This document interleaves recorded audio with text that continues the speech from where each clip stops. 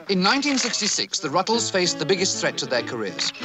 Nasty, in a widely quoted interview, apparently had claimed that the Ruttles were bigger than God, and had gone on to say that God had never had a hit record.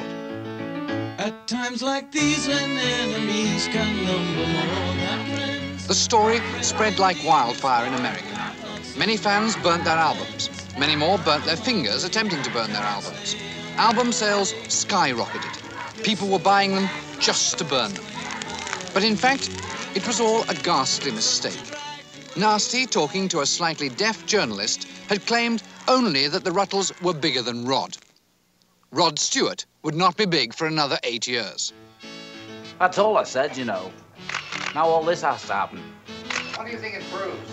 I think it proves you're all daft. I suppose I'll get into trouble for saying that now. Nasty apologized to God, Rod, and the press, and the tour went ahead as planned. But it would be the Ruttles' last. We'll be playing all the places where we're supposed to play, and we hope we can, bring a bit of, je ne sais quoi to America again.